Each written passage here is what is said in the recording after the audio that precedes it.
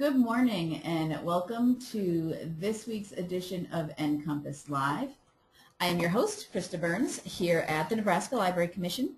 NCompass Live is the Commission's weekly online event. Yes, we are a webinar. So there.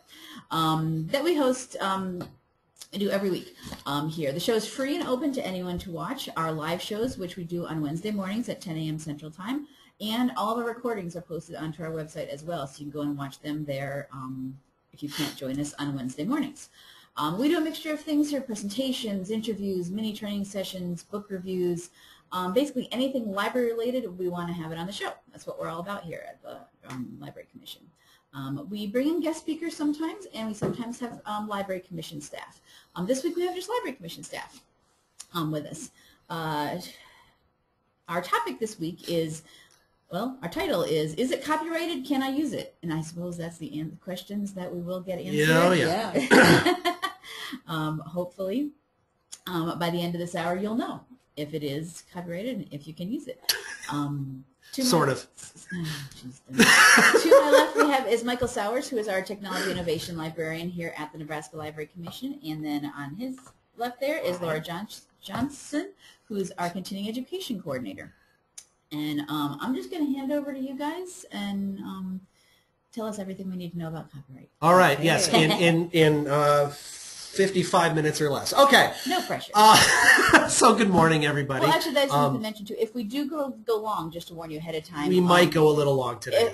We will not be cutting off right hard at 11 a.m. Central Time. If we're still going, if they're still talking about stuff, or if you guys still have questions that are coming in that we want to capture and answer, we'll go until we're pretty much wrapped up.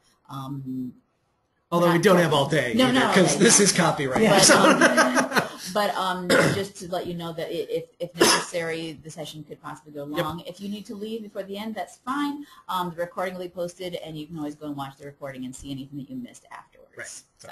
Okay, so I'm going to get us started here, and for everybody's benefit, I'm going to go to our next slide while I'm kind of, while I'm back up.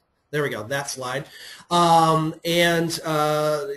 You're going to want to go to that URL because we're going to have some interactivity here, but I'm going to explain the interactivity in just a moment. What we've kind of done with this presentation is we've tried to create scenarios that Laura and I have come across, people asking questions about copyright. We are not lawyers, so let's just get that completely out of the way. In fact, we're probably going to go back into the slides and put "not lawyers" on the title slide under our names. But we do have a lot of experience dealing with these issues and reading and researching a lot about these issues, and people ask us questions. So, and we've attended a lot of sessions like these done by others, and after a couple of them, we both kind of looked at each other and said we need to put our money where our mouth was and do our own, because there's the law, there's also opinion, and I joked earlier about it depends. We're going to talk about a lot about it depends. And to kind of raise a lot of issues, we're going to be doing some polling of you in the audience. So you've got a QR code there or the URL. If you have a smartphone or if you're on a laptop and you're on a desktop, if you want to go to your browser and go to nlc.participol, PARTICIPOLL.com, so nlc.participol.com. We are going to have audience participation through this. So for every couple of slides, we're going to present you with a new question with a couple of answers, A, B, and C, sometimes A, B, C, and D.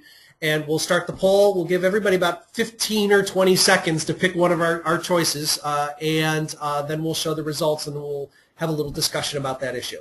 So, Laura, did I miss anything in kind of the introduction here? No, I think this is something a little bit new, but we hope that it will be interesting to you. We thought this was a good way to deal with this particular subject, and we do want to hear from you. So not only will you participate in the polls, please, but if you have questions along the way or comments, by all means, let us know. Krista will be watching comments and yelling out the questions as we get them. I will interrupt as I feel like it. And in some cases, we've got a lot of scenarios here, so we will kind of cut off discussion of a particular topic as we need to be able to cover everything.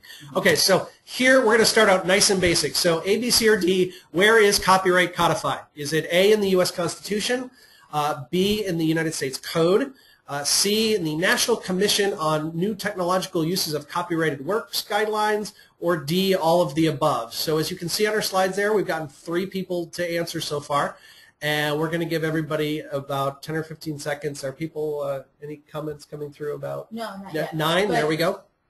Just something that I noticed now then, and I know you're just talking, I was listening really. So we're focusing on U.S. copyright law, yes. I Sorry, know that U.S. copyright law. registered today was all from the U.S. But just in case anyone watching, this is going to be focusing on U.S. copyright. Right. Yes, okay. Yes. And so we're hoping a few more of you can get to nlc.participole.com because it looks like we've got 9 people have answered out of 70-some people who are logged in. And also we'll mention here real quick as people are doing this, is 89 people logged in. Sorry, I just lost it. Oh, most of our scenarios are kind of focusing around public libraries. Yeah. I know we got some academics and some school libraries in here. That doesn't mean none of this applies to you, but there are some kind of special circumstances that schools and academia are dealing with that we probably just won't have time to get into some of those specifics. Yeah. So, okay, so we've got 9 answers so far, and at this point, I'm just in the interest of time. Let's see how people answered here, and these bars should fill themselves in. Those bars are supposed to tell us who voted for what. I think A, B, and D kind of. Oh, okay. There's little tiny lines there. Yeah. Okay, we need. Because we have not had a lot. Nobody of did votes. C. So okay. Really, guys, we need for you to vote. Yes. Well, there is a lot of delay. There's people are saying that it's lagging on registering the vote or sending a comment or question. Okay. It's still processing. It's still processing. Okay. Okay. Well, we can give it another second or two. Although I think I've already pressed the space bar, so I don't think for this question we can get any more results to come through. Okay. So we'll hope with the next time around that it gets a little better. We are trying this participate poll thing out for the first time here live, so working without a net just a little bit. Why are we not moving along? Where is copyright codified? Well. Okay, we're having all sorts of problems here, folks. Give us a second. Yeah, I'm trying to get to the next slide. Oh, well, we are having a problem. Oh, there's the next slide. Okay, go ahead. The Constitution.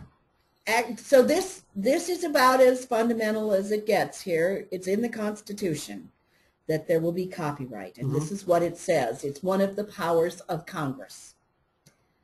But also?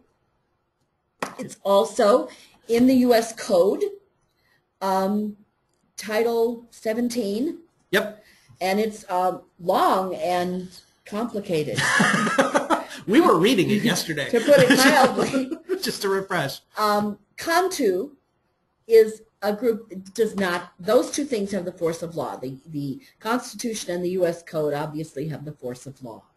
The CONTU guidelines is a sort of a trade group that got together and tried to create some rules of thumb for librarians to use.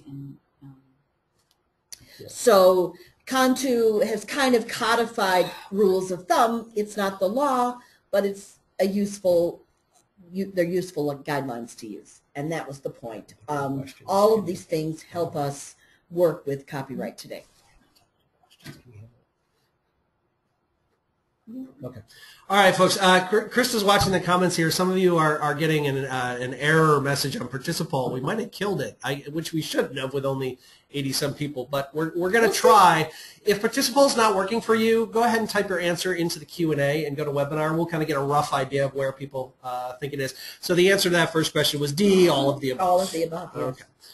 All right. So here's our next question. Is this presentation copyrighted? Yes, automatically unless it says otherwise. No, I haven't seen a copyright symbol or statement. Or C, no governments can claim copyright. So go ahead. If you can get Participole to work, go ahead and provide your answer there.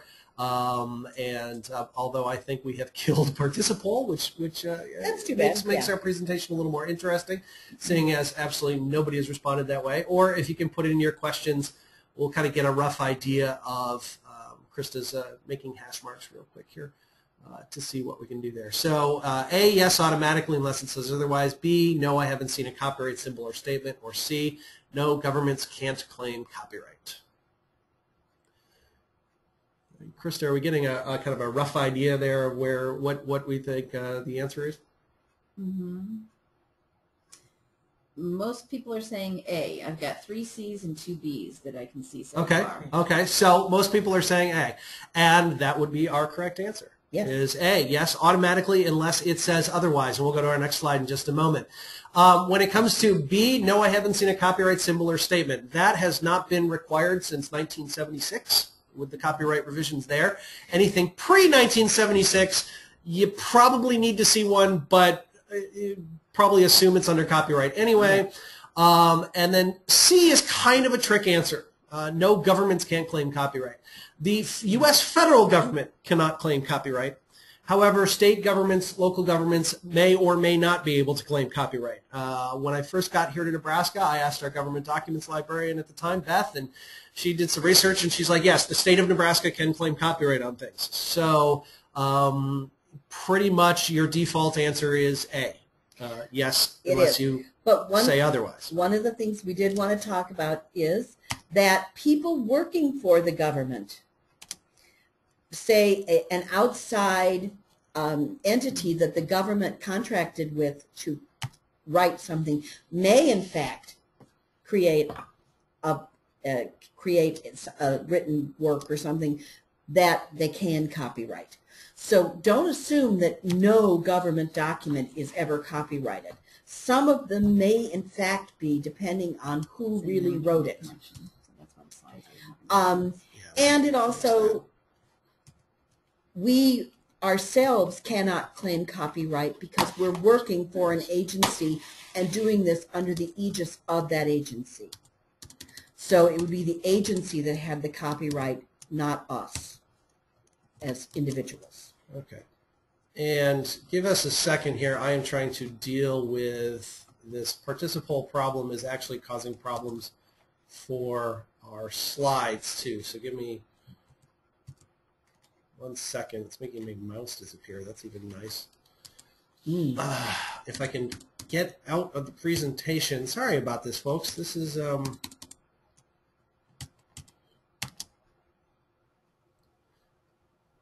I can turn off the software that's making participle do this, but I need to be able to get out of the presentation in order to do it. And it is not letting me do that. Okay. Extreme measures are called for.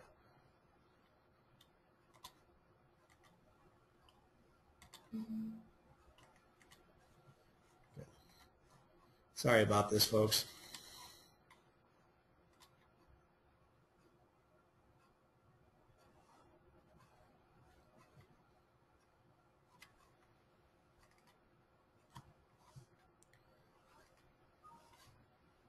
Okay, we've turned participle off, so please don't even try anymore, and we'll go with putting your answers into the Q&A. Sorry about that. All right. However, there is an exception. We are licensing this presentation under Creative Commons, and we've done in the past Creative Commons presentations. So yes, this presentation is under copyright, but we are putting a license on top of it that says as long as you cite your source and you can reuse this for non-commercial purposes. So there can be exceptions to your default assumption of copyright, which is it is copyrighted unless otherwise stated. Still is under copyright, but we've added a Creative Commons license onto this presentation so that you can reuse it. So look for something like that, and we'll come back to Creative Commons and other usage rights in another couple of slides. Yeah. All right. So here we go. This is always my most favorite question. We did have one question. Quick question, yes. While you were doing that just a minute ago, can we apply what you're saying to online documents as well as print? Yes. Yes. Yes. In fact, so far, you know, for example, this question we are talking about images in particular, but pretty much what we're talking about is regardless of the medium. Yes. That we're talking about. There are some special provisions for music, especially, and for video presentations, but by and large, general copyright rules apply to all media. Yeah, it will still be copyrighted unless otherwise stated. Okay, so I love this question. Okay, actually, yes, one other question. The slides are still showing when you were, something that's going on with the broadcast. It's not updating the slides. Okay. It's not updating. So, wow, this is going all real well. Let's stop showing screen and reshare the screen. Let's see if that works. Yep. Okay, there we go. Wow. You good? That's All right. showing. Okay. Is the poll still on then? Well, the graphics are there, but the poll does not work. I Okay. have turned the poll off. That's fine. I needed an image for my website, so I found a great one on Google. I can just use it, right? A, yes. B, no. C, maybe. So go ahead and pick your A, B, or C into the Q&A there. We'll give everybody a short period of time to provide their answer. Coming through nice and quick. I think we're leaning towards C's this time. Leaning towards Maybe. C? Okay, we like the maybe. Actually, maybe is a good answer for almost anything to do with copyright. Mostly Hence- C's and a few B's mixed in. Okay, but nobody Okay. said A? We haven't seen any A's? Okay, good. You didn't say A. Yeah. Now, just to kind of start, we're going to start with no. Okay. Maybe one A. 1A. Okay. The real answer is maybe. But I just want to stress, really no, in that if you answered A, that is just flat out wrong. Okay. Just because it's online doesn't mean you can use it. Now, it's very easy to use. It is very... People find me very liberal when it comes to copyright, but when I'm the person telling somebody, no, you can't do that, it's usually because somebody said, well, it's an online picture, so I can just do whatever I want with it, mainly because if they didn't want people to share it, they wouldn't have put it online. Unfortunately, that is highly incorrect. Right? Just because it's online doesn't mean you can automatically use it. No, it does not. However, that doesn't mean, no, you can't use it either. The correct answer here is maybe. Okay? Yeah. And this is where we have to bring up the concept of fair use. Okay. The copyright law has a provision that generally rights are reserved to an author, but it makes exceptions. And the big exception is fair use. In other words, there are times when you can use things. And fair use Keep going. is defined with 4 characteristics, and you can't, it's not whether whether your use has any one of them, it's the combination of them that matters. The purpose and character of the new work. And the big deal with fair use these days is transformativeness. Have you changed the purpose or the look or have you changed the original thing and made it part of something new that was genuinely different than what it was before? That's the purpose and character of the new work. And we have an example of one of those later. Yeah, the nature of the copied work.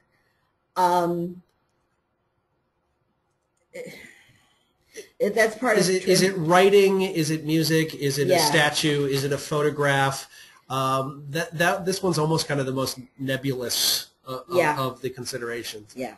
The amount and substantiality of the original work. If you took an entire book, that's probably wrong. But if you quoted a paragraph out of a book, you'd be fine. If you quoted a paragraph out of a one-page document, you might not be fine, because that would be too big a piece of the original work. So it's not, it's sort of what the fraction was. And sometimes, if you have enough transformativeness, you can use a whole work, but sometimes you can't. And I'm sorry that sounds really, really nebulous. We thought so too, but that's what they say. Mm-hmm. And then the effect upon the original work's value.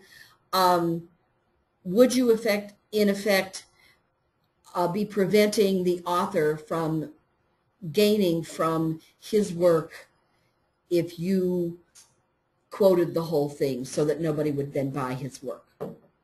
And this is where I'm going to jump back to our no here again really quick, because the other thing I've seen in a lot of discussions with people who aren't aware of these issues is, well, I'm not selling it, therefore it's fair use. No. Yeah.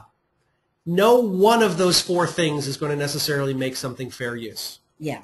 Okay. The big deal really is the transformativeness if you have changed the character of the work. It's also, for instance, if you quote from a book while you're writing a book review or you're doing a book talk, you're probably fine. Mm-hmm. If you read several lines from a poem, you're probably fine. If you take that poem and you set it to music, that probably isn't transformative. But if you took a few lines of it and included it with more work and set it to music, that might be okay. Because that is transformative. You have genuinely changed the nature of it. Mm-hmm. One of the things we want to stress here, she's apologizing because basically we've just given you absolutely no answers. Because ultimately the only way to permanently decide if something is fair use is to do it, get sued, and win in a court. And unfortunately most people are afraid to do that. The issue I have, and we're getting into some opinion here and kind of a point of view, but is recently I saw one of these infographics that was kind of a flow chart of can I use it or not. Yeah. And the order of the flow chart I thought was kind of wrong. It got into it and like, is it in copyright? Yes. Okay. Can you get permission of the creator? If yes, then you're good. If no, then consider fair use. Actually, to me, that is backwards. I would say consider it. Consider whether or not your use is fair use first. If you think no, then try to get permission. Now, that being said, determining whether it's fair use can be difficult. But I tend to be a little more of a, I'm being reasonable, I am aware of the issues, I have made a good faith effort to say, yes, I'm doing a transformation, no, I'm not taking too much of it, no, I'm not selling it, that is a consideration, the nature of the original work, and then kind of in my good faith judgment, I've said this is fair use. And to be honest, I'm not all that worried about people suing me for what I put on my blog. If nothing else, I'll happily take it down if they decide they want to threaten to sue me. So I think we need to maybe try to convince people to not be as fearful of fair use. Now, that being said, the last bullet point there that I put in parentheses, because this isn't technically fair use as an issue, but it's something you want to consider, is that's Creative Commons license. If some people put their stuff up and say, hey, I want to allow you to reuse this even though I have a copyright on it. And we will switch real quickly over here to the Google image search is what we're bringing up in this issue. If I search on the word library, and maybe not everybody knows this, okay, here are a bunch of images. And, you know, this first one might be great, and that one's from Wikipedia, so actually it would be okay to use. But this one here is from Glenbrook225.org. It's probably a school. Can I use it or can I? I don't know, but I'm going to assume it's under copyright. If I really don't want to get into the judgment over fair use, if I go up to Search Tools, select Usage Rights, and say, just give me results that are labeled for reuse, things that people have said, you are allowed to reuse this, I can now look at these results and say, hey, these are results I can use. And you'll see a lot of them are from Wikipedia, which is mostly Creative Commons licensed content. And this is not a, we didn't mean to encourage you, well, we do actually mean to encourage you to think about when you put photographs on the web, go ahead and put a Creative Commons license on it if you don't mind somebody reusing it. Be sure that you are the person that has the right to do that. But, you know, help people out. Right. You know, if you have a picture of your library that would illustrate, you know, something about library programming, why not let people use the photo? Yep. If it's not something that you are making money for yourself, like it's not your profession, then yeah. Yep. We do have one comment that came in right after Laura was, before we went on to when Laura was doing her description of fair use. Uh-huh. No, it's okay. Someone said that is possibly the best description of determining fair use I've come across. Oh, so, well, thank you. Well, thank you. I'm glad. Okay. By the way, fair use is, if you want to look at the code, it's in Title 17 of the U.S. Code, Section 107.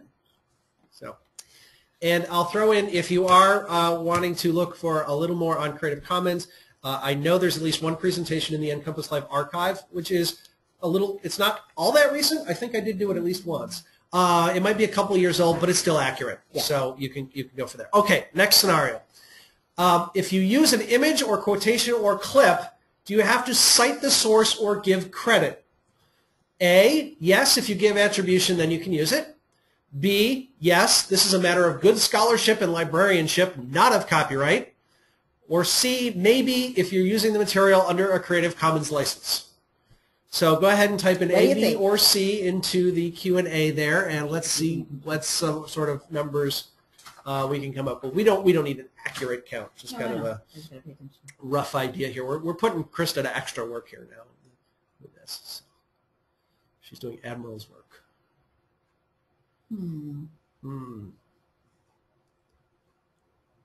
All right, what do we got? Here, first we have a whole mixture ABC. Now we seem to have a little battle between B and C. Okay. All right. So some A's, but kind of a half and half B and C of what's around. Okay. So Laura, how do we want to answer this question? Resoundingly B. You are not good librarians if you are not citing your sources. Good librarians always, always, always cite their sources. Okay. I feel very strongly about this. You think? Yeah. Okay. So here's where we're going to go with this. Really, it's not A. Okay. Just giving attribution does not give you a right to use something. No, it does not. Okay. B, yeah, you should anyways, regardless of anything else. We're librarians. We cite our sources. Okay.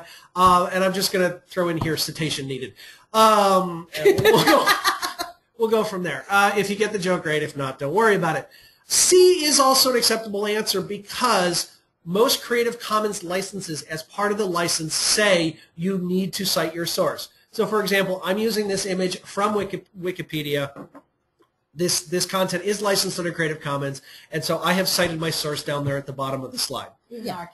And our camera view is kind of covering that up. We apologize. It is in the slides. Yeah. So we have given what would be considered proper citation. So giving citation does not automatically clear you of it being okay. Yes, you should cite sources because you are a good librarian. C, you may be required based on certain licenses to provide a citation anyway. And if you don't, not only are you being a bad librarian in Laura's eyes, you are actually violating the license under which you are reusing that content. You know, it's just common courtesy. Yep. Don't just take someone else's thing, and just because you know, oh, I just took it from so-and-so and I know that they don't mind. That's nice. Give them credit. You know, be a good person. And I've had to call friends on it where they've used a picture of mine in a PowerPoint. I always hate to do it, but I do send an email to kind of say, hey, you know, that was CC license. And they're like, oh, I mean, everybody's always been really apologetic and going, I'm sorry, I totally missed it. I will update my slides for, you know, the online version and things like that. We do have one question regarding to this, and I think this is going to be in a It Depends. Can you address all of the sharing, and I say quotes because they quoted it in their thing here, sharing on Facebook and how legal that is or is not? Now, I answer, my thought on that is, well, it depends on how you're sharing it. Many of the things that people share are actually, you're sharing a link to something. And right there, you've cited, here's where I got it from. When someone sees what you've shared, you click on it, and poof, it brings you to where you got it from. Right there, you've sent them back to where you found this out. So that, you've kind of covered it.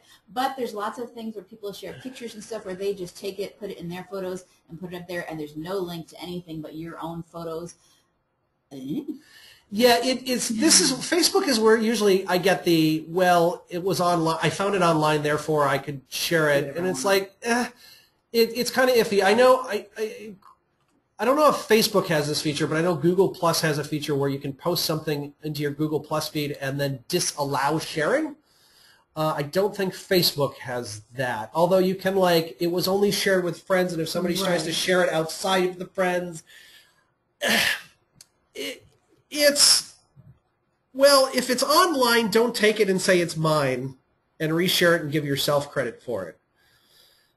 You can kind of make the argument that if they didn't want it shared, they wouldn't have put it on Facebook, but I'm really hesitant of that argument because they might have only meant to share it with some people. So I kind of get back to kind of that good faith due diligence. You know, if a friend of yours shared it with a small group of people, that doesn't necessarily mean it would be good for you to share it into the public. In fact, I'm sorry, that's tacky.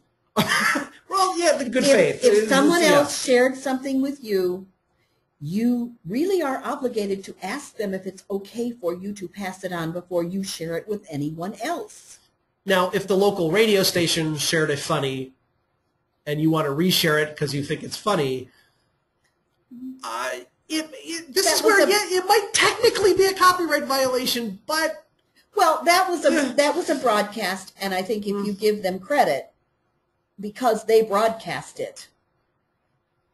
There's different ways of sharing on Facebook. Yeah. There's many times if you just use the little share link, it shows where you got it from, even if it wasn't a link somewhere outside of Facebook, the person you got it from. Right. It says via so-and-so. So right there you've also said, hey, that's where I got it from.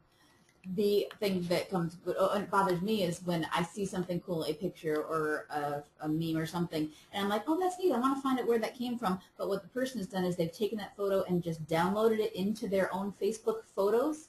So there's no link or information showing at all where they got it from originally. That is where I just get annoyed whether it's copyright violation. I'm like, but where did that come from? How do you know that's even true, that little quote you did? Yeah. Or I want to see the real original one because I'm interested more about what this person wrote, if it's an author or something. It's like chain of evidence. Just taken it and put it into your own. Well, that's, again, we're talking about being good librarians and citing your sources so that people can go back and read more about it. Mm-hmm. And we're talking about good manners, which is you don't pass on something someone's told you unless you have their permission. Right. Okay. Do we have anything else on that one? Some question things that are more about this. We use electronic signs inside our library. So just, you know, up to the animal. Would fair use apply easier to something that wouldn't be distributed on the internet? So it's on a thing in our library that only when you walk in you see it up there. Is that... Okay, so I'm going to give an opinion, and I would probably say don't worry about it. Cite your sources anyways.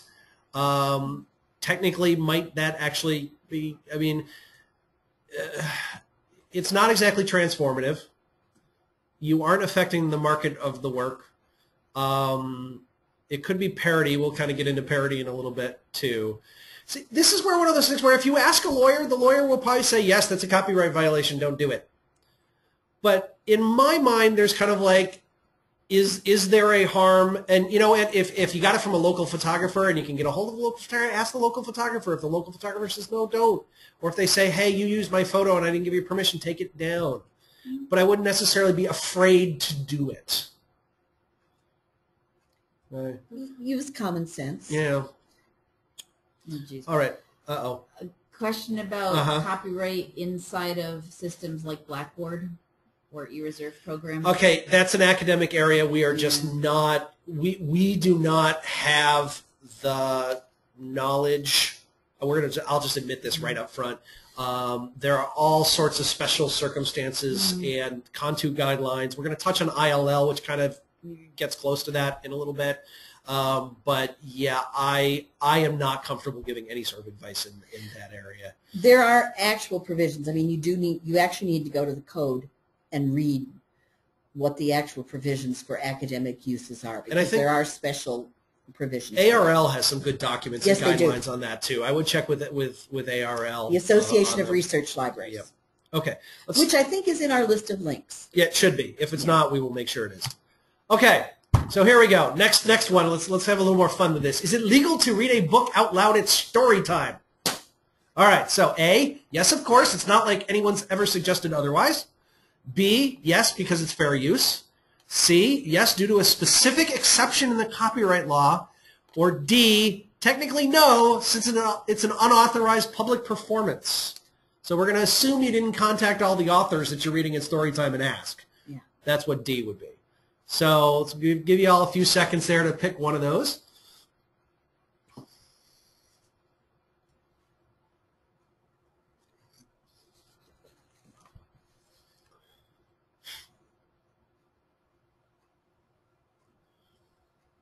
Okay. You sensing a theme, Krista? all over the board? B and C and a little D. B and C and a little D. B and okay. C equally. Someone says B, but I'm totally guessing here. Fair enough. B or C. So B or C. Sure. Yeah. Okay. So it seems to be walking between B and C. Right. A few people thinking that it's jumping down to D. Okay, so we raised this one because Laura and I were having a discussion around another issue as to whether or not something would be considered fair use, and I got it in my head. I'm like, well, wouldn't story time be an unauthorized public performance? I thought, why not? But then I thought, well, but it's not like anybody's ever sued. Although an authors organization in a foreign country in Europe, we won't mention, has actually suggested that they think it's not, but we're only talking about U.S. law here. Yeah. So I asked some people who know these things, and the correct answer is actually C. Yeah. There is an actual exception in the copyright law, and that is here. I've got it in front of me.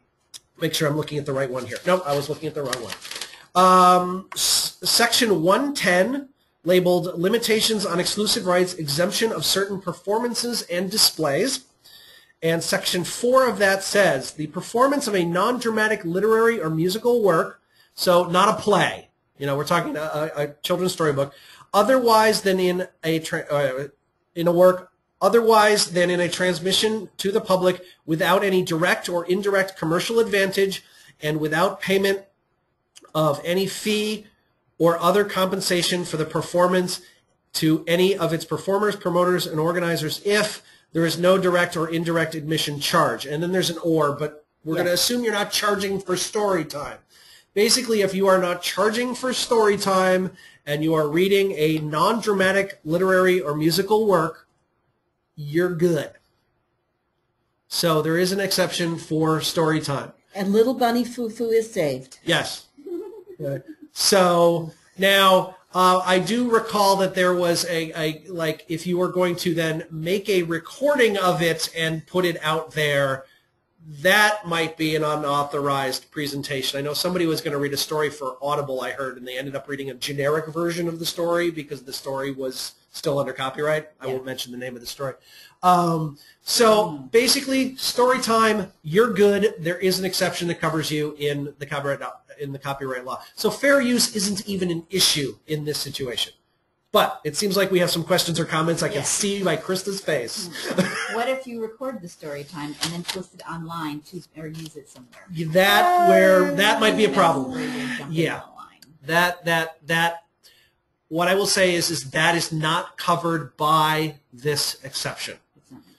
So that being said, I'm not going to tell you don't do it, but you really need to start considering whether or not you can do that. Now, I know in the past there might need to be some more research done here. Libraries used to do recorded story time over the telephone. Yeah. Okay. I think sometimes they still do now. So I'm not. We kind of stopped at live story time. There are exceptions in this particular section. It's Section 110. Okay. Section 110 of Title 17, and it gets very, very specific. They start talking about the communication has 2,000 or more gross square feet of space, and it's very, very specific. So if you want to make recordings or anything, I think you really need to delve into this. But if you just want to, in the library, read a story to the kids, you're fine. Yep. Okay. Someone's planning a puppet show. Little puppet shows. Sometimes you have music or use a storybook plot. I guess that sounds like kind of making up their own. In that case, they would be dramatizing the literary work, and you're now just doing story time with puppets. I'm thinking you're okay. I'm thinking you're okay, but don't charge. I'm thinking if it's actually a play that's in copyright, you're not okay. Yeah. It doesn't sound like this. Using music or storybook plot sounds like they're going to come up with their own kind of thing that's themed. I think using that's okay. a bit from something. And remember then transformative. Yeah, exactly. Yeah, and if you're doing, even though Shakespeare's out of copyright, if you're performing Shakespeare, that was written as a dramatic work to be performed. The Hungry Caterpillar was not written as a dramatic work to be performed. It's a story, and if you want to have a guitar player come in and strum some chords along while you do it or show some puppets, you're pretty much okay. Yeah. Now, the moment you charge or the moment you start recording, then you get into weirder scenarios. Yeah. Okay. Because actually the law does go on to say if you do charge but only to cover expenses, then there's a whole other set of rules. But we're just going to assume you're not charging for story time. Usually you don't. Yeah. But if you're doing more than just reading the book, you need to look at the law because it does have a lot of really specific things in it. So you need to really just take a look at it, okay? Yep. And I've done a link to the Copyright Office of the entire text of the law, so you'll be able to get to that. There's one more on this topic? Well, and I'm not sure, are you going to go into when libraries show movies? Yes. Yes, Okay. we are. Enough then, okay. We'll hold off on that one. Okay, and then the other thing that was came up earlier, which I think because we have this photo up here right now, someone wanted to know back when you're talking about fair use, what about pictures from Flickr? And I think the answer for that is to make, well, here you can see we cited it. Right. And within Flickr, people can decide on the copyright level of their photos. Yeah, just so like just look and see. Does it say it's free for anyone to use? Does it say reserved or not? Does it say they do have links? You can make it a copy or a You can Creative Commons license if you want to. So just look at the photo you want to use and see what that person has decided to license their photo as, and just follow it. just as Google had a search where you can Right, limit Flickr your does search too. to only things you can reuse, Flickr does too. It's the advanced search under Yeah, the Flickr, and you advanced can search. limit to reusable photos, and I use that all. It's how I found this photo. Yeah. All All right. right, we have to go on now. Yes. Okay. A patron told you she's taking home CDs, making copies, and returning them. What should you do? A, nothing. It's none of my business. B, sit them down and have a little chat about copyright, then let it go. Or C, have that chat, and if they keep doing it, cut them off. Give everybody a little time. This one's a little less clear, maybe.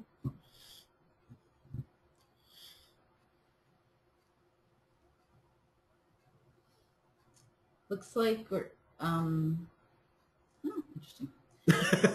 Well, there's some comments. Sure. Mostly we're going between B and C. Okay. Have about both, a little of both, and then a few for A. Okay. And then some specific comments. A is what I do in reality. Okay. I'm not sure what that means, what you think you should do. And you're probably supposed to do B, but we usually do A. Okay. It's just as, an All right. comment, yeah. So is the patron violating copyright? Yes. Is it your responsibility? Now, let's keep in mind we're generally talking public libraries who do not have an educational mandate. Okay? So those of you who are in academics or schools might have a different answer. But, and I think Laura and I are in agreement with this, we're going with A. Krista kind of stuck her fingers in her ear and went la la la la la la, and it sounds like some people are basically doing the same thing, going, well, that's what we do, but maybe we should do something else. No, that's what you should do. Yeah, it's now if they're doing it in the library, maybe there's another situation. Maybe you want to say, look, really, don't be doing that in the library. But I'm hesitating here because there is no, in the copyright law it says that the library must stop people from violating copyright. Yes, we have photocopiers and we generally have that sign up that says, hey, you might be violating copyright. Sure you're not. Yeah. But And if you don't have that sign up, put it up. it's then the patron's responsibility to follow the law. Now, I've heard counter arguments is like, well, if they're breaking the law, like beating the heck out of somebody in the library, we call the cops. Okay, fine. There's some immediate harm there, and yes, there are things we tell people not to do that are against the law. But when it comes to copyright, if nothing else, even I, with all I know about copyright, would not necessarily have the comfort level to sit down with an individual patron and try to explain to them under the copyright law why what they're doing is wrong. And some comments here actually do that too, saying, do you even have proof that they're really doing it? They could be just spouting off and saying they are, and they're not. Well, that's why I wrote the question is they told you they're doing it. They told you, but they may be just joking and saying, yeah, I'm just making copies of all your stuff. Well, do you know that they are? Right. It may good also, point. And I think it may, you said, A, just do nothing and let it, that's up to them, and that's true, but I would think depending on the patron, how you know them, it may be a chance for a teaching moment. to just, if it's someone who you feel comfortable with saying, you do know that that's illegal, right? Here's some info, go on your way. You know, because it is our responsibility maybe Sure. to educate them as well as what things that they can do. But no, it's not your responsibility to make sure they stop and say, oh, I can't give this to you now because you're doing that. But you can, you know, depending on who it is in the situation, Right. you know, feel it out. You know your patrons. You know, you're not really supposed to do that. You're breaking copyright. Yeah, so C, though, really makes me nervous in the library judging that what people are doing with the material when they get home and then cutting them off is just isn't it our responsibility to inform them about copyright? Like you said, have the signs up that say there's copyright law. It is our responsibility. It's their decision to follow it or not. Right. It is our responsibility to have a sign up that says, you know, making copies may or may not be legal. Someone says, one of my patrons claimed that as a taxpayer, he is part owner of the CD, so he can do whatever he wants with them. That's creative. You know what? Yeah, let's not go there. We don't want to know. Yeah, right. Yeah. Really, you don't want to know. Yeah. All right. Next one. May the library use one of the director's monthly newspaper columns in our library newsletter? So the scenario is public library director writes a monthly column about what's going on with the library, and can we reprint that on the website for the library? So A, yes, as long as the library's director is okay with it. No, the newspaper owns the copyright and the library may not use the material without permission. Or C, maybe, what does the contract say? So A, B, or C. Basically, we got a yes, no, or a maybe here.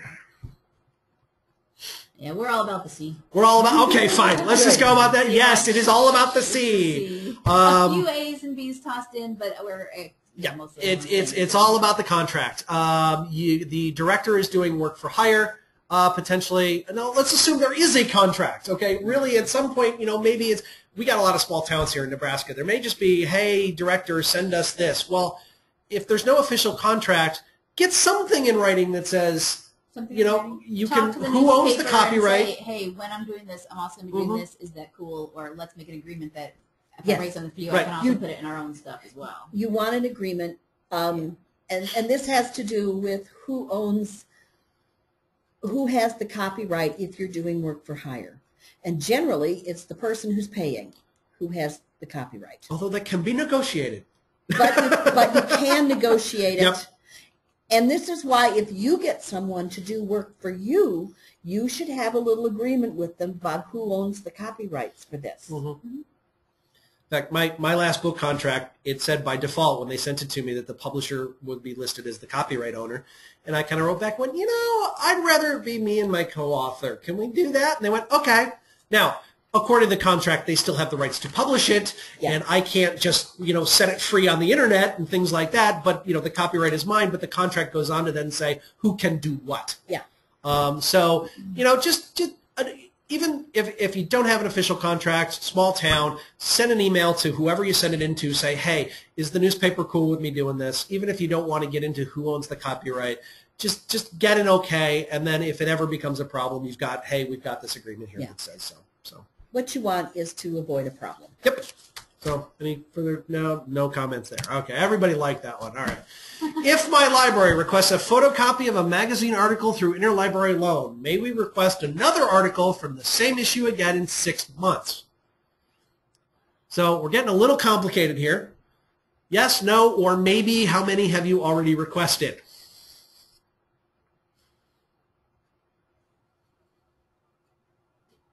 This is where I want to like call Linda. We consulted with Linda, our ILL person for the state of Nebraska here on this one.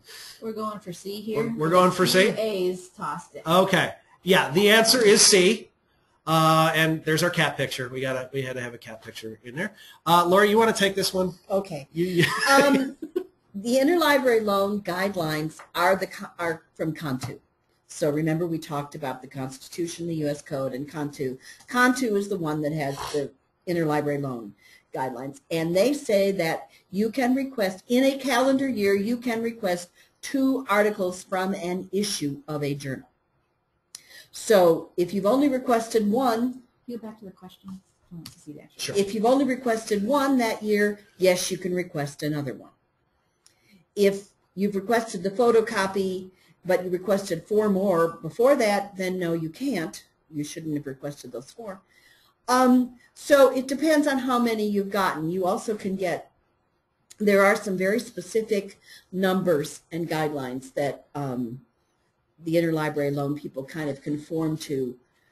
And again, this does not really have the force of law, but this is, it's a workable guideline because you got to have something. The deal is that it's the people who ask the requester who has to keep track of how many times they've requested. The lender can lend as much as they like. So if you're requesting photocopies, you need to keep track of how many, when you requested them, from what magazines, and even from what issue of the magazine. Comment, question? Yes, if you're willing to pay copyright fees, Yes. then you can request all Then you want. can request more, and you can go to the Copyright Clearance Yeah, this is Center the or whole thing. some other This is something things. you can do without For having free, to pay right. copyright Yeah. for free. If you choose to pay the fees and go through that way, then you can do whatever you want. That's a keep good paying. comment. Thank you. But again, it's the requester who is responsible for tracking that and paying it, not the lender. Right. So if you see someone asking you for the issue articles over and over again for the same issue, keep sending them because it's not your responsibility. Right. To keep to make sure that they may be doing everything properly on their side, paying the copyright fees, doing whatever they need to do on their side. Yeah. All right, so Karen Schneider took that picture. So. That's nice. Okay, may we use a copy of the book cover to put on a flyer for our book club? We will also throw in here maybe in the catalog or on the website. Yeah. A, no, not without specific permission. B, yes, this falls within the doctrines of fair use. Or C, yes, this is a useful article. Laura had the roughest time with this one, and we may have a slight disagreement, but I'll start when we get to the answer, and then if you want to. Okay, go ahead. Go ahead. So let's see what sort of. B. B. Okay. Everyone's saying is B. Okay. Except for a few C. A few C and a few A. Mostly okay. B. All right. This is a rhetorical question, but okay, if you answered A, my follow-up question to you would be, from whom would you get permission? Would it be the artist, the author, the publisher, okay. So really it's not A. Okay. Yeah. It's also not A because the example I like to give is just if you read Publishers Weekly, I have not confirmed this with them, but I'm educated assumption here that they do not ask every single publisher or author of any book they've ever reviewed whether or not they can include an image of the dust jacket with the review. I can't see every possible magazine ever doing that. Okay. No. So, in fact, here's my example from Publishers Weekly. I don't think they contacted those publishers. In fact, they had a section that was reviews of self-published content. I don't think they contacted those hundreds of authors directly to do it. My answer is C. There is a small section of the U.S. Code, Section 113, that is labeled Scope of Exclusive Rights in Pictorial, Graphic, and Sculptural Works. And it says, in the case of a work lawfully reproduced in useful articles that have been offered for sale or other distribution to the public. So the book has been offered for sale to the general public. Copyright does not include any right to prevent the making, distribution, or display of pictures or photographs of such articles in connection with advertisements or commentaries related to the distribution or display of such articles or in connection with news reports. So the book has been put up for sale. You can take a picture of it or a photograph of it, scan, whatever, of the item itself because you are reviewing it or advertising it for the fact that you have it in your collection. So as far as I'm concerned, if I write a review on my blog, I can use an image of that book because the book's been up, is for sale to the general public, and I am reviewing it. I say you can use this to cover your catalog. Okay. Now I will throw in one other thing here. Some of you may be paying a service to provide those images for you. You're not actually paying for permission to use those images. You're paying for the service to supply you with those images.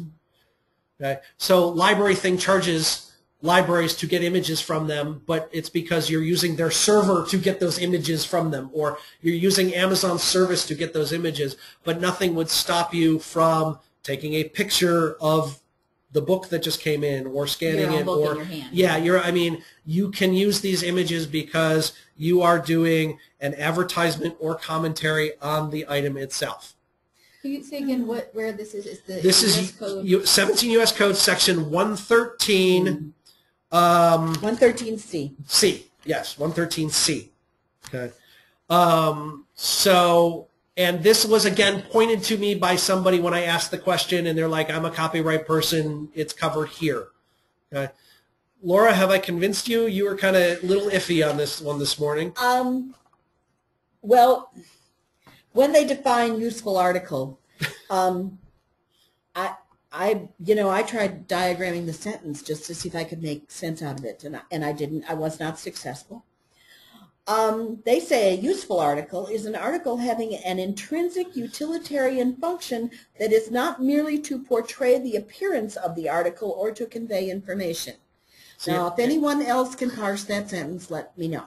I would argue that the fact that you're advertising it or reviewing it is the utility. So I'm not actually arguing that you shouldn't use the book covers. I in fact think you should use the book covers in your catalog. I think they enhance the catalog. I think they are a positive thing about the book. I can't imagine somebody objecting to your essentially advertising your book. Have that built in. As a feature, yeah. Yep. Oh, yeah. Yep. So I would say go ahead. I'm just saying that I didn't quite understand this law. Fair enough. Questions or comments? No. Okay, we're gonna truck along here. May we enlarge one of the illustrations from a book and paint it on the wall of the children's room as a mural? A, no, that's stealing. B, yes, fair use. C, maybe if the illustration is old enough to be out of copyright. Or you could get permission.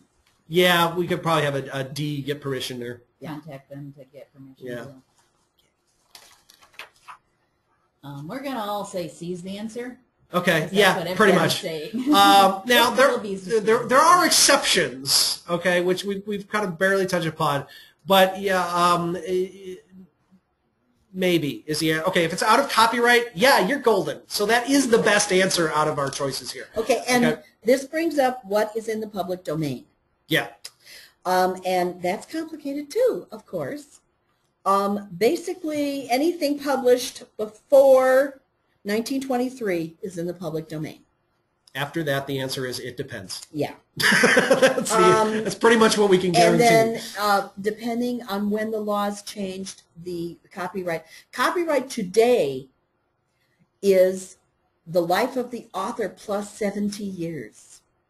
So it's like a very long time. Unless the author's a corporation, then it gets weirder. Yeah, it does get weirder. Yeah, we're trying not to do that flow chart here because that would be nasty. Now, a couple of examples though. Okay, I want to bring up parody here, and I stumbled across. If you painted the mural of the Disney princesses kind of as they are up on the wall, yeah, you're going to have a problem. Okay, but this person who did all of the Disney princesses as Orange is the New Black characters, that's parody. Yeah, Disney may not like it, but they're pretty much covered under kind of it's not technically fair use, it's parody because it is transformative. It's not necessarily affecting the market. All those things we talked about. But if you got sued for it, a judge may or may not decide that it is. And Disney's got more money than you. Yeah. Now, the interesting one over there on the right, Harold and the Purple Crayon, I just want to bring this up. This is hanging at the local community college out in public, and you can't read the banner underneath the banner, but it's basically like an elementary school art class. That is a copyright violation. Now, I hope that whoever the author of Harold and the Purple Crayon or the illustrator would not sue a bunch of fourth graders. But yeah, just if you put that up on the library wall, or if you hung that in the library would probably be okay. But if you had that painted onto the wall of the library, yeah, probably that would be bad. Well, except I don't know how old Harold is. Well, unless Harold's out of copyright, that is possible. And it's also, is it transformative enough? I would probably argue against this one. I don't know that it is or not, but that's where you have to go. And then you discovered Eric Carl says... If you go to Eric Carl's website, He'll tell you if you want to make a mural to please send him the plans, and he'll okay them or not. Yeah, So if you can check with the author. yeah, you might be able to check, and you might be fine. Right. So it again, you know, it depends. It depends. And I'm sure some of these authors would be happy to talk to you about it. Many of them are big supporters of libraries and schools. And if you say, hey, we want to do this new thing, many of them will say, oh, that's so cool, yes. Or they'll say, like him, let me see what you're going to do so I can say if I think it's okay or not. But they're not outright. So if you're doing a zombie caterpillar, maybe he'll say no.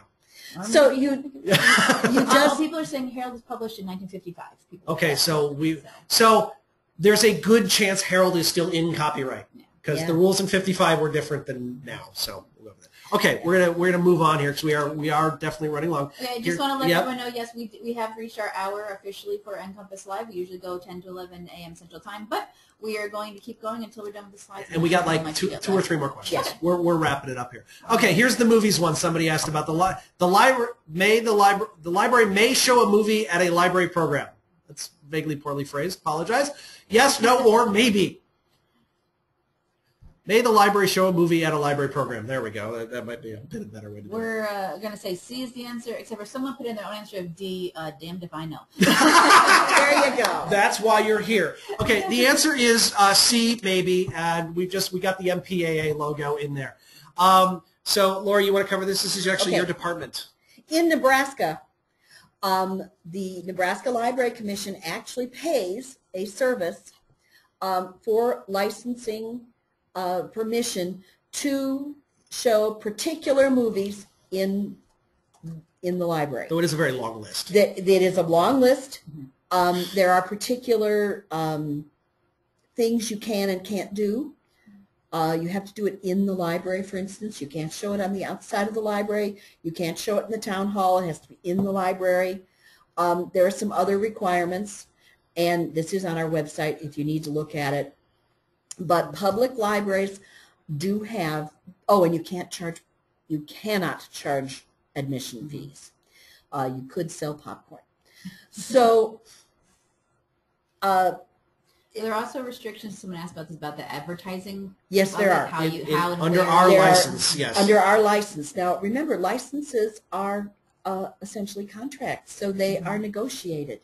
But this is a license that we pay for all of the libraries so they all can be legal. And so show movies. Do it. It's going to be cool. But don't just pull a DVD off your shelf and, you know. Oh, that's the other thing. You don't have to own the movie. You could borrow the movie from your brother-in-law, and that would be fine. As long as it's on the list. And the advertising people are saying is you can't mention the name of the movie outside of the library. Yes. Yeah. On advertising within the library building you can, which also means you can't on your website say, we're showing Frozen tonight at 7 p.m. Yeah. You can say that in the library, but not on your website. If Frozen is on the list, which we're not completely sure. Right. To which there is a church by where I park every single day, and they are showing Frozen in a week outside. And I almost want to knock on the door and say, you know, did you pay the? I don't want to give them a hard time. I don't know, but I really wonder, are they just doing it? But they've got a sign in the churchyard saying Frozen Thursday night. In this particular case, I've seen this for years there too. I think this church has paid for, because I would hope so. Regular monthly movie that they show us. It's a neighborhood event. The summer. Yeah. Professionally made signs put up that they post around the neighborhood saying what the movie's going to be that month. So I think it's something they but for public libraries showing movies, you have to have permission. There are, again, exceptions about showing movies in classrooms, and you want to get into the law if that is the situation. This is simply the situation of a public library showing a movie.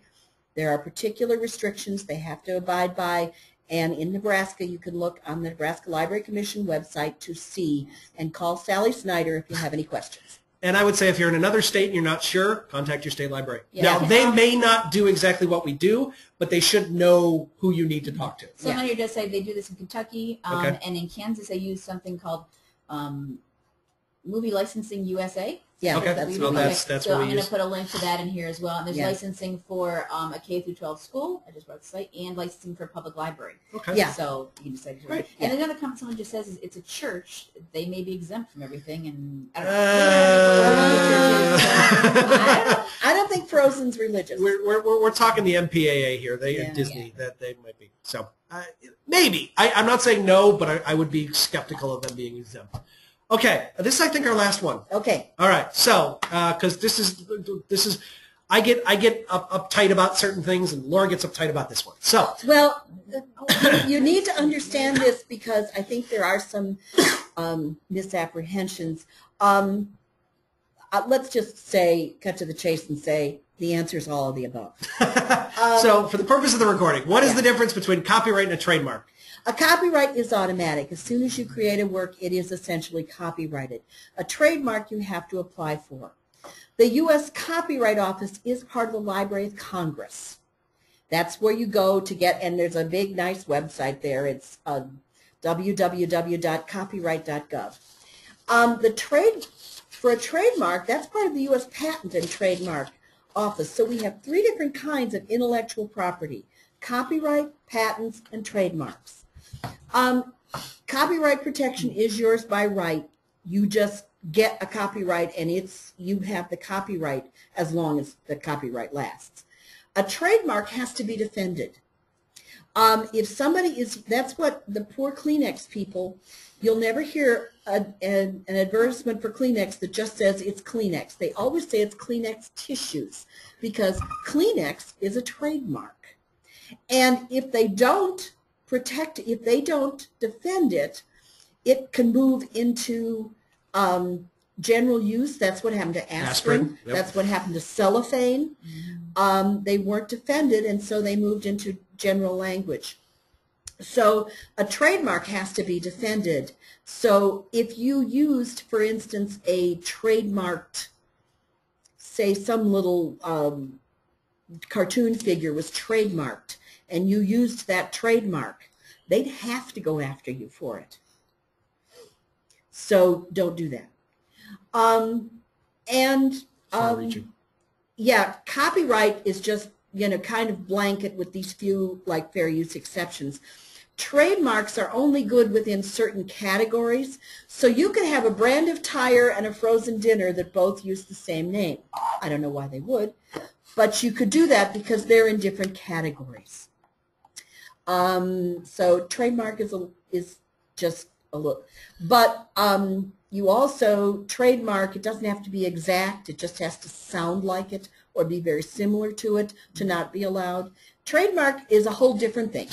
Yeah. We're talking about copyright here, but I just want you to understand that they are 2 different things, and be careful of using trademark stuff because they have to go after you if you're an unauthorized use of a trademark, whereas with copyright there are fair use and some other exceptions. And if somebody doesn't sue you for copyright infringement, they don't lose their copyright. Yeah, but with trademark they do. They can lose their trademark if they don't sue you.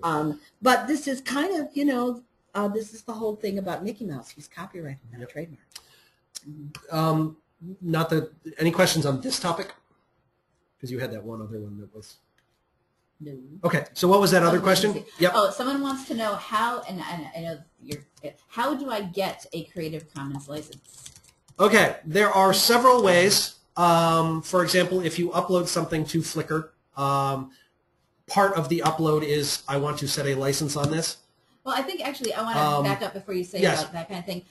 The question says, how do I get one? Where what I'm getting the impression from this person is they think they need to apply to get a license to license something, like right, to get a trademark, to get a copyright, right. You have to apply and say, I've done this. Creative Commons is actually the exact opposite of yes. that. You do not have to apply to have someone approve you for it. You just say you're doing it. Yeah. You say, I am the one who says, and I am putting this. It's one of those, would open source be a... It is an open source. It is an open source licensing scheme. Right. You decide that you want to do Creative Commons and you want to apply that to your work that you have put out there. You don't have to ask them for it. They just put this out there for everyone to use, and you just, if you have something you have created and you want to license it in one of their many ways, right. You just say, I'm doing this, right. And then link to their now, site. If you have the right to share. So you have to have the copyright before you can put a Creative Commons on it. Like I take my own photos and put them into my own Flickr account, and I decide what kind of Creative Commons license. Yeah. She says yes, so you just claim it for your item. Yep, you do. Yep. You just do it. It's all up to you as the actual owner of the item itself. Did you write this story yourself and you want a Creative Commons license? Did you take this photo yourself? It's not someone else's. Right. And I'm just going to interject here. The person who did the image on the screen right now, the CC, we know her. She's a friend of ours. She's here in Lincoln, Nebraska. That's Karen's. Look at over here on the left. Oh, yeah. Wow, we know Karen. She's been on the show. University of Nebraska, Yep. Lincoln. Yeah. Anyways, just a little more. If you want more information on what options are available for Creative Commons, I think so. go to creativecommons.org. There is license. How can I license my work? It will. There's a process if you want help in deciding what kind of license you want to use, and if you want to get some like HTML code to put into your website, things like that. But you can just decide, I want this kind of license, and then state it with the content. There's no office or department that you have to apply to get Correct. a Creative Commons license, like with copyright and trademark. It's not anything like that at all. It's not run by anything in the government. It's actually, it was just it is a made up nonprofit by, organization. you know, Lawrence it's Lessig. And, It's a way to share. Yeah. Yep. So, Okay. okay, that actually wasn't the screen I wanted.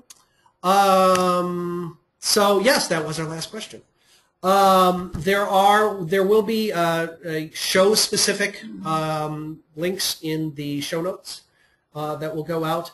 That delicious URL there is just to kind of the Commission's copyright resources links that are already available, and we will add some of these also. And in this case, like you see right here, we've just put, oops, back up, CC by NC, which means we put a Creative Commons license on this. Please do reuse it non-commercially and give us credit. So that is an example of Creative Commons license. Yep, we've that's just what you done would it. put on your stuff. Yep. We will happily take any other questions via email or whatnot. We'll do our best to provide you with our opinion, if nothing else, because it can't be legal advice. What Laura and I also suggested, then we'll wrap up, see if there are any other questions there. If you have scenarios that you would like to see used in a future edition of a presentation such as this, send them in. At the moment, we have not scheduled a future session. It will kind of depend on what suggestions and what sort of feedback we get from this one, but we are kind of willing to consider doing another one. Hopefully the polling software will work next time. So if you've got just like, hey, this would be a great scenario for another session like this, send it in. We'll keep track of those, and we'll see if maybe we can do another one of these in the future, because it seemed like it was a topic that people were interested in. We had a lot of sign-ups. On the other hand, you know, if it gets too hard for us, maybe we'll see if we can find somebody who knows a little more. But the last thing I want to say is just don't be afraid to reuse stuff as much as whenever somebody asks a question, I see the answer, well, I'm not selling it, so it's okay. That drives me insane. I am equally insane when somebody says, by default, ask a lawyer or get permission. Because you don't always have to do that. Don't be afraid. Just be educated and, you know, put a good faith effort into what you're considering. Are there any other outstanding questions that you think we might need to address before we wrap up? We have ideas for your next one. Ideas for the next one. Okay, we'll pull them from there, or send us an email. Everything that you were typing into the questions section, just so you know, here does get captured afterwards in a spreadsheet that I can spit out from our GoToWebinar interface. So keep typing away, and I'll give it to these guys. We'll take a look. we hope that we kind of had fun with this. Yeah. It did get more complicated than we thought it was going to be when we started. But, you know, we hope that it was good for you too. Yeah, well, we didn't get into any debates on the show with a copyright lawyer, so no, we did not. That's a good sign. Good. Either they didn't come into the show or they didn't decide to say anything. Or we're vaguely right. Okay, so that's good. Oh. All right. Okay, so thank you, everybody, and we'll hand it back to Krista to wrap up. Pop over to the Sure. Firefox and then go to yeah, that's it. All right, so thank you very much for attending our NCompass Live this week. It is being recorded, so it will be available later today, maybe, for your viewing again, or you can share it with your colleagues if they weren't able to join us today. This is our NCompass Live website. As I said, we have our live shows here and our archive shows that are available and free for anyone to watch, so please do go here, and this is where the archive will be of this show. And I hope you join us next week when our topic is engaging writers with a community novel project. This is something that the library in Topeka and Shawnee County Public Library did this community novel project where members of the public wrote a book online. Actually, they've done it 2, maybe 3 times. I can't remember. Boy, now. I wonder who At has the least 2. copyright on that. We'll have to ask. Well, I guess we'll find out. So Melissa and Miranda from Topeka and Shawnee County Public Library will be on the line with us next week to talk about their community novel project. And if you are a Facebook user, NCompass Live is on Facebook, so do please like us there, and you will get notifications of when new shows are coming up, when recordings are available, when the show is starting. Here's the one that I just posted up this morning saying, pop in right now and join us. Other than that, any last minute things? I think we're just going to let thank yous. All right. So thank you very much for attending, and we will see you next time and on future episodes of NCompass Live. Bye. Bye. Bye.